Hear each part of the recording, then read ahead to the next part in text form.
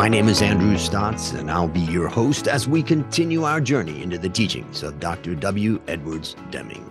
Today, I'm continuing my discussion with John Dews, who is part of the new generation of educators striving to apply Dr. Deming's principles to unleash student joy in learning.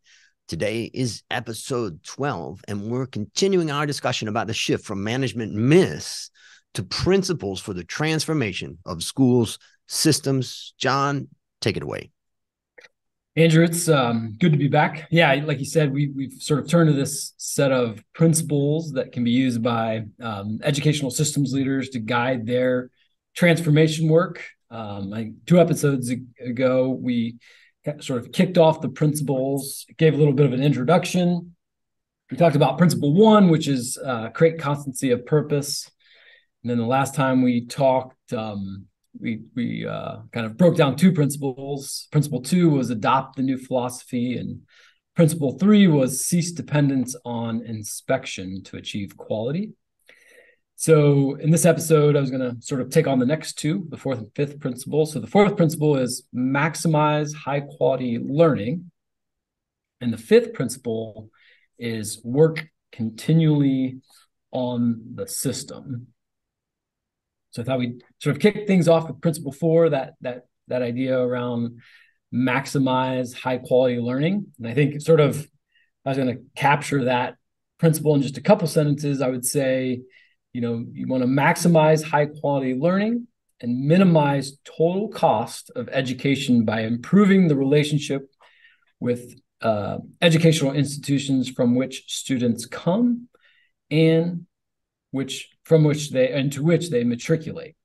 So we're thinking about a single source of students coming into a system, such as, like an elementary school student moving into a middle school, and seeing that as an opportunity to build a long-term relationship of loyalty and trust. So that's sort of the overarching idea.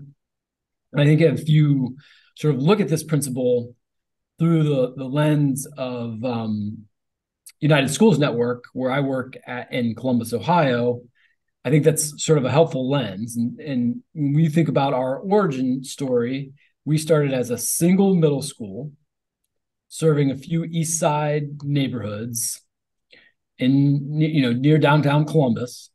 And I was the founding principal, school director of that particular campus. And at the time, we decided we were going to open a middle school because this is the point often in a student's educational career where they fall so far behind, they often then drop out of school altogether just a few years later. So we wanted to get them in middle school. So before we were this sort of network of schools, this school system, we were just this one school that grew from serving just 6th grade over the first few years to 6th through 8th grade, right? And when you looked at these East Side neighborhoods where we were located, there were 15 or so elementary schools from the city school system that formed this sort of de facto feeder pattern into our middle school. Most of those schools were performing in the bottom 5% of schools in the state, which means when those students when those students then matriculated to our middle school, they typically did so. The typical kid was at least 2, but more often 3 and even 4 grade levels below where they should be when they enrolled with us in 6th grade. And while I didn't have this Deming lens at the time, I did sort of approach things from a process standpoint, from a system standpoint, but, as the middle school principal and thinking about sort of all that entails to run a school and a new school at that. So we're, doing all the things that come with startup. There was no way for me to run around and form relationships with the 15 principals leading those elementary schools from which our students were primarily coming from. And so, when we had this opportunity to grow from one school into a network that's now 4 schools, we elected to grow down into elementary schools. The point in doing so was to move towards this sort of single supplier relationship that Dr. Deming outlined in his point 4. And so now, we have 2 middle school principals, 2 elementary schools in our network, and they can, work together on a whole host of sort of quality characteristics, like vertically planning curriculum across that K-8 pipeline. And, we were middle schools first and then elementary schools. Mm-hmm. So while we're getting some of our students from our own elementary schools, we're also still getting students from other non-USN schools, non-USN elementary schools, but we're sort of increasingly moving toward that single supplier model. And I think that coordination is one of the ways that we can then maximize high quality learning. And the great thing about this is that we then minimize the total cost of education. And I think this is one of the important paradoxes of Dr. Deming's work, in that as quality goes up, price goes down, which that's sort of the opposite of what a lot of people think. In the case of schools, what we're talking about in terms of minimizing cost, a lot of that has to do with less remediation of students as they sort of increasingly come from those USN elementary schools, and they're not as typically far behind when they arrive to our middle schools as they were previously. And for our international listeners, and also just for a refresher for myself, what is middle school? I used to call it junior high, I think I called it. But what is middle school and elementary as far as your grades and ages? Yeah, that's a good question. Middle school 6 through 8 for us, so 6th, 7th, and 8th grade, and then our elementary schools are kindergarten through 5th grade. Got it. There's also this sort of I think when Deming wrote his point 4, his version said, end the practice of awarding business on the basis of price tag. Instead, minimize total costs, move toward a single supplier for any one item on a long-term relationship of loyalty and trust. So I sort of translated, Deming's framing to one that applies directly to students as they move through that K-12 pipeline. However, there's also this second component to this principle that's more sort of directly analogous to Deming's point. And, it's definitely applicable to the business of the business side of running schools. And, this is the idea of, ceasing dependence on price tag alone when we're selecting curriculum or technology or supplies or, any number of, goods and services that school systems regularly buy. I think just the main idea is here, is to understand that difference between the lowest bidder and the lowest qualified bidder. I think one of the things that Deming pointed out on this side of things was that basically price has no meaning without a measure of quality, being purchased, including that, after sales service. So I think that's a key point as well. When did you guys open the elementary schools?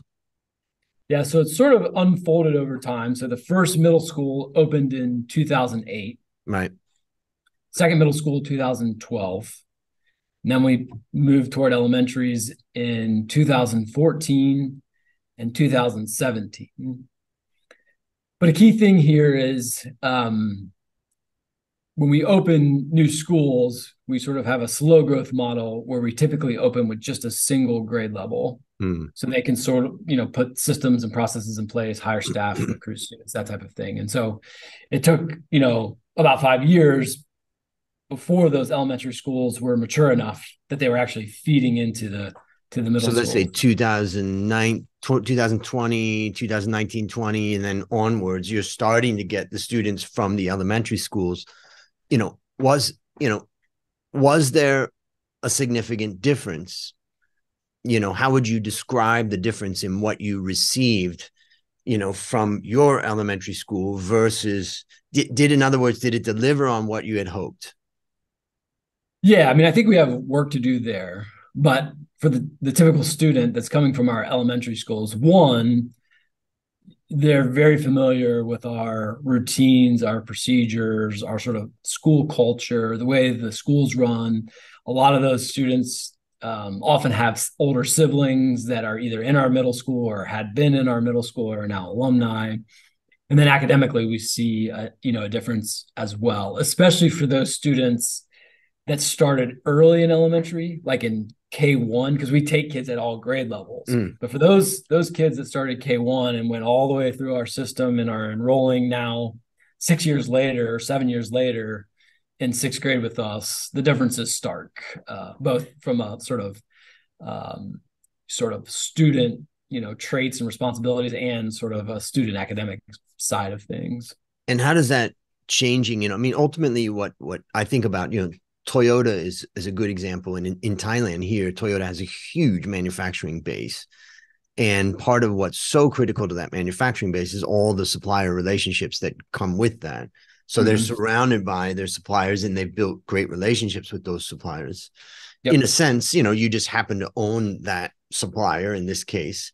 But whether you're owning the supplier or whether a listener or a viewer is saying, okay, I need to build a better relationship with the suppliers that I have. The question I have in your case is, how did that change the final result at the end of middle school? Because ultimately what you're trying to do is get your final output of your system to have, to be better, over time. And just curious, how is that reflected in what comes out? I mean, I think it has a dramatic impact because, so much of education and what a student is ultimately going to do is sort of, I don't want to say determined, maybe a little bit too strong a word, but maybe not too far off by that sort of early education foundation. Specifically, did you learn to read proficiently? And when students were coming to us in middle school without that foundation in reading, it makes it really, really hard now that when you get to a point in your schooling career where things have shifted from being, sort of learning how to read to, you are reading as a part of the learning process. And, we did some intensive interventions before we had elementary schools to try to catch kids up, especially on that reading front. And those are really hard sort of interventions to sort of put in place when a kid is 12 or 13 years old, when they're getting those interventions. Not to say that they can't help, but it just, the older the student is, the farther they've gone in their educational career, the harder that is. And I guess that majority of public education, educators are dealing with that all the time. People popping into their district and all of a sudden, coming from many different sources and all of that. Yep. And, in some places that's more than others, that sort of coming and going tends to be associated with certain conditions in which the school sits and the community in which the school sits, where, there's higher poverty rates, there's more movement. So one sort of stat that sort of jumps to mind on this front, in Columbus city schools, which is where our kids would have gone had they not come to us, we're geographically within that district's boundaries. In any given year, 30%, nearly 1 out of 3 kids changes school buildings during the year, which is just like an overwhelming number, an overwhelming amount of sort of transition. That's just within a year. That's not even, across, multiple years. And so that's why this sort of, single supplier relationship is so important, because we're trying to sort of push back in an opposite direction. And is there ever a chance that you could have all of your students come from your elementary program, or is that unrealistic, or is that happening or can happen? Well, right now it really can't happen. And that's mostly due to the size of our building. So in our elementary schools, there's basically 2 homerooms per grade level. So there's 2 fifth grade classrooms, let's say. But in our middle schools, there's at least typically 3 homerooms in sixth grade. So no matter what, right now, about a third of the kids would be new in a Mm. typical school year. So, So capacity matching. yep, capacity matching. Yep, that's right. Okay. That's right. That's a great explanation of, the methodology you're using. I know there's people who are public school teachers that may be listening to this and going, "Oh, come on, I can't do that." Well, yeah, you're going to have different challenges and limits, but you can start to build those relationships with the schools that are, bringing students to you, and try to do the best that you can with that, because we know that what Dr. Deming taught was that, fixing things at the beginning of the process is the way to do it. Because if you're trying to solve the problem at the middle or the end of the process, it just grows exponentially more complex, difficult, more costly. Yep. And that's the reason why high quality means low cost. Wait, what? Mm-hmm. Yep. Yeah. Yeah. And some public schools do this really well. And they, for all intents and purposes, already have this sort of set up. But sometimes I've seen, even in places like a smaller school district that maybe just has one elementary and one sort of middle high school building. I've been to a place where I have heard people say, I never even thought about leaving our building and going to see what they're doing in the high school, So, and part of it, I get you're a teacher, you're kind of stuck in your classroom. It has to be facilitated for you to have a sub or whatever, but it's not an overwhelming barrier. And I think it's a very valuable sort of exercise to have some of that cross movement, between buildings. And I don't think it's actually that hard to do. And the good thing is, in most school districts, there's geographic proximity, so that's not a barrier. But someone has to say this is important, and we're gonna do this. So I think it reminds me of my discussions with Bill Bellows, where we're talking about also, on the podcast, and trying to talk about the idea of thinking beyond specification and thinking beyond, and asking the question, how is this product or service being used by the next part of the process? Right. And looking forward, you find that even if you think that you're doing really well, you all of a sudden find that there's a huge amount of opportunity to improve in that, just that one step forward in the process. All right. Yeah. Well, does that bring us to work continuously on the system?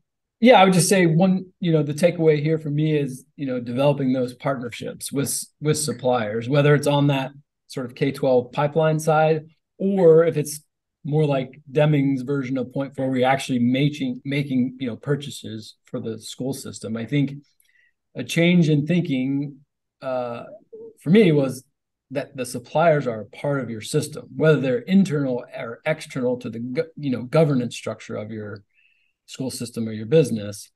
The suppliers are actually a part of the system, and thinking about them that way is really important. I think both those sort of approaches are sort of keys to helping maximize high quality learning and then minimizing that total cost. And when I actually started to think about that, even though we didn't again think about it through this Deming lens early on, we have a number of vendors that sort of operate like that. Our IT vendor, our food services vendor have been with us since day one in 2008 when we started. And you'll see their employees doing things here almost like they work here. They almost feel like an employee. So at least in certain cases, we've been able to develop those types of relationships on sort of more on the Deming business side of things as well. And I think that's just as important. There's an interesting business in the U.S. that is a model for that, and that is so to talk about business aspect, a company called Fastenal that makes fasteners and many different things that companies need. But they changed their business model many years ago to basically, rather than having a warehouse and distribution and you order from the warehouse and all that, they actually they go into your factory and they take over your whole inventory and they run your whole inventory department. And the benefit for you is that you don't own the inventory anymore. So you could have $1 million in inventory in your factory, and all of a sudden that all goes onto their books. Wow. And the second benefit is that you only have the cost of that inventory at the moment that you take it out of their system and then put it into the operation that you're doing. And that is this relationship, this super close relationship of that supplier actually working at your facility. Mm-hmm. And it's amazing. Yeah, it's the shift a little bit from like, antagonistic. I'm trying to get the lowest price out of my suppliers to wait a second, I need to get the highest quality at a fair price, and I'm going to work with you on an ongoing basis to make sure whatever I'm buying from you on an ongoing basis is high quality as it comes into my system. That's a much better way to operate than sort of the antagonistic view. Yeah, so I think that's a good transition point from principle 4 to 5. So principle 5 is work continually on the system.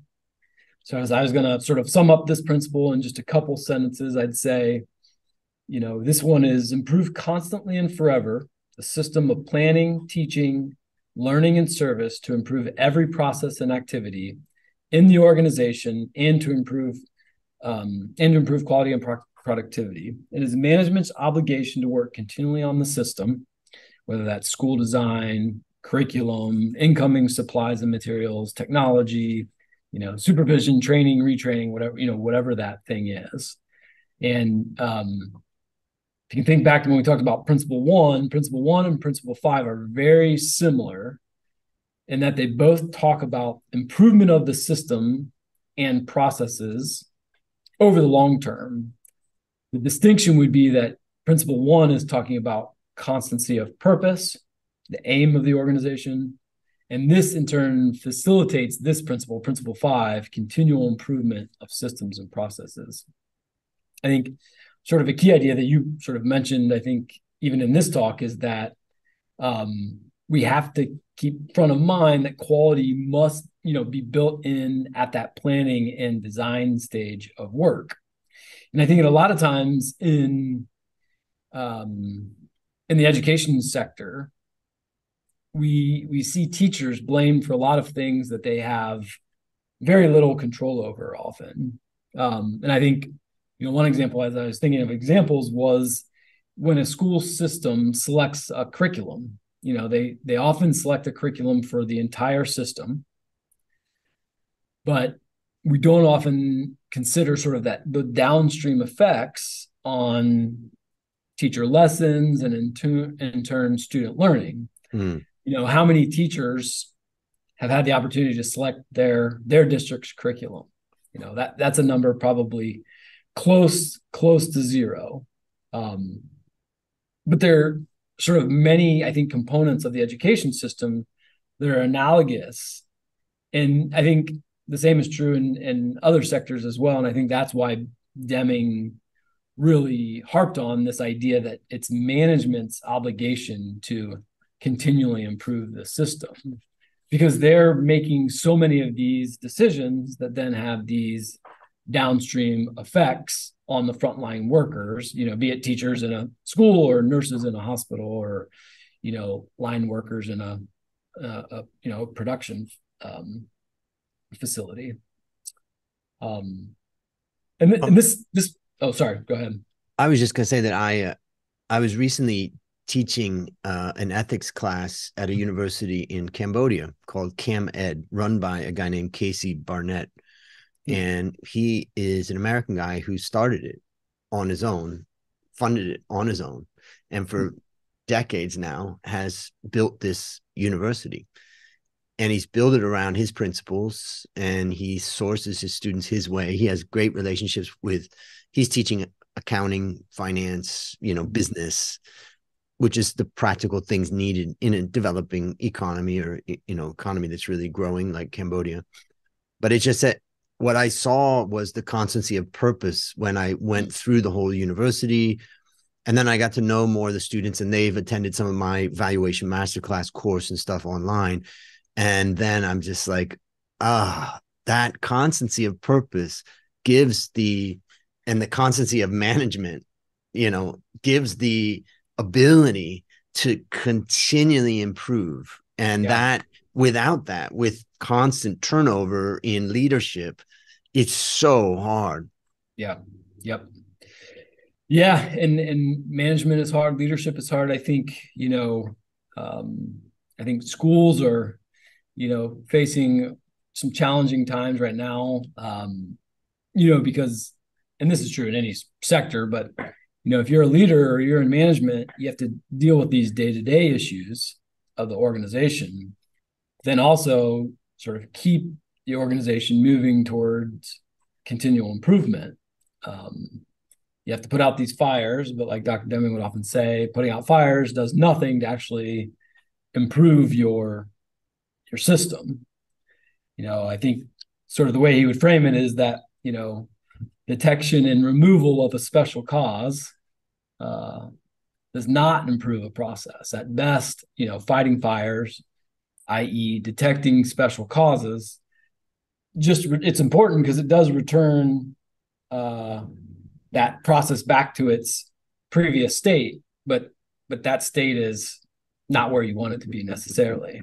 Smoldering, yeah. The way I heard this sort of stated in a great book on Deming's work called The Deming Dimension by Henry Neve, who I'm sure a lot of listeners know. He said, this means that systems leaders must strive to make unstable processes stable, and to make stable but incapable processes capable, and to make capable processes ever more capable. So, you sort of start to break that down, you can start to see why being in management, why being a leader is not an easy task. One of the questions sorry, go ahead. Go ahead. Oh, I was just going to say this idea of never-ending improvement, depending on what your mindset is around that type of thing is, it can be daunting, even for the most stalwart of sort of continual improvers. Yeah, and that may determine where you position yourself within an organization, because if you're at the top, it's your responsibility, to be focused on that, and building the system, which can be a bit overwhelming for some people. And they say, look, I'm okay being in this spot, and I'll try to improve what I'm doing in the classroom, but I may not be able to be involved in how we're improving, all the systems. I wanted to end this discussion on principle 5 with a little bit of hope and vision of what's potential. Like, I think about my little case. I have my evaluation masterclass boot camp online, and I'm going into the 11th one right now. We're in the 10th one, and I'm just doing it every 8 to 10 weeks, and it's a 6-week program. I want repetition. I want to practice. I want to see how I can improve. And I've seen enormous improvements by just looking at the problems, solving them, going to the next level. And in boot camp number 10, basically the students are valuing the same companies over the last couple of boot camps. A company called Taiwan Semiconductor Manufacturing Company, and then Toyota. And so they're in groups and they're valuing those two companies. And I was really hesitant to show them the progress of the prior students, because I didn't want them to copy from that. But I've now incorporated that in the boot camp, like halfway through, to say, all right, here's the bar.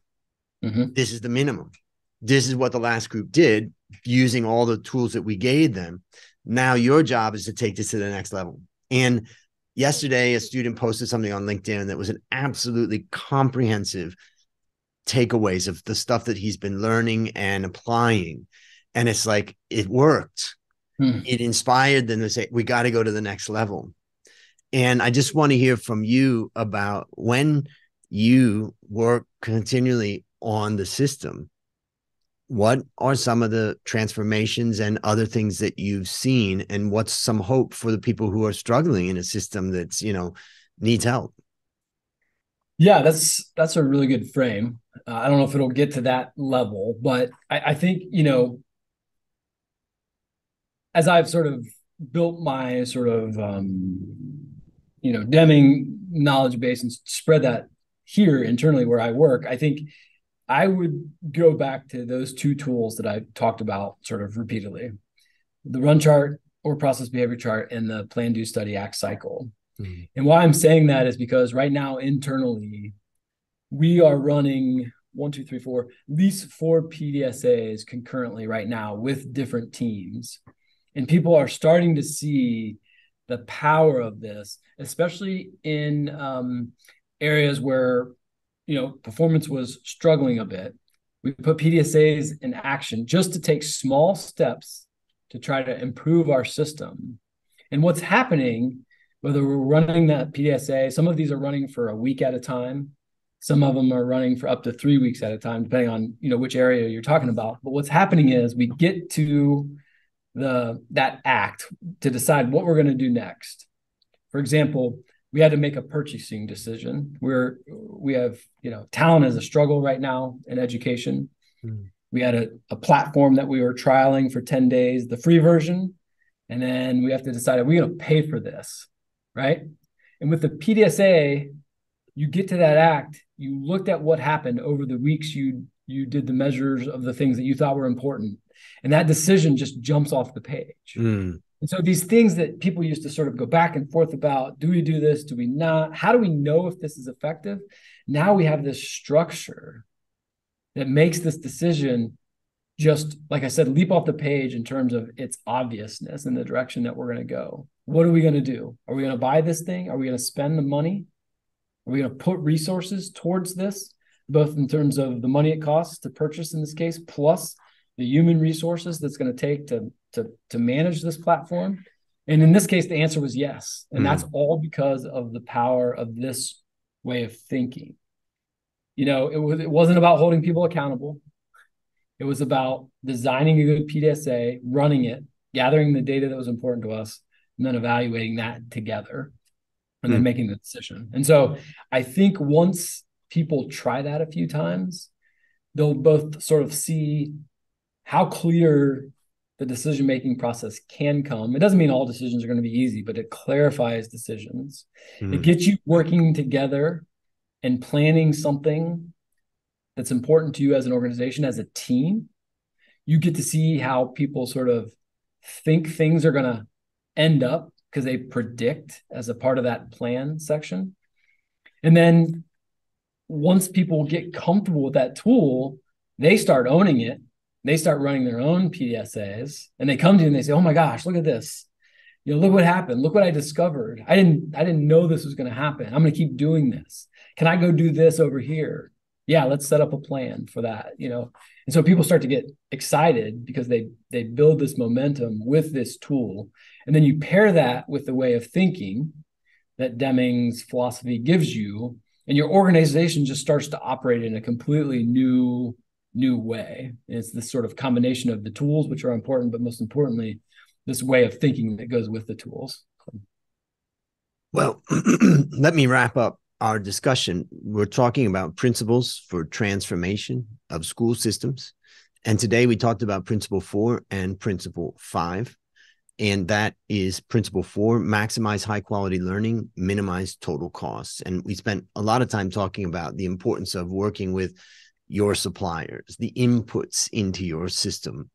And the deeper you can build those relationships and connections with them, the better opportunities you have to improve the quality of what you're doing and to reduce the cost of what you're doing. And the second principle number 5, the second thing we talked about was the idea of work continually on the system. You're operating within a system. We can see there's suppliers. There's also customers that you're supplying. Ultimately, what we're talking about is planning, teaching, learning, service. Those types of things are all defined as the system of what you're doing. And I think that you made the point that ultimately that's management's job. And it has to be done by management because it has a lot of downstream effects, as Deming has taught us, that ultimately the output, the majority of the output of any system is really based on what the system's capabilities are. And so your job in management is to try to improve those system capability. And maybe a teacher may find that a bit overwhelming, but that's okay. That can be brought down to a small scale, maybe in a classroom. Is there anything else you'd add to that?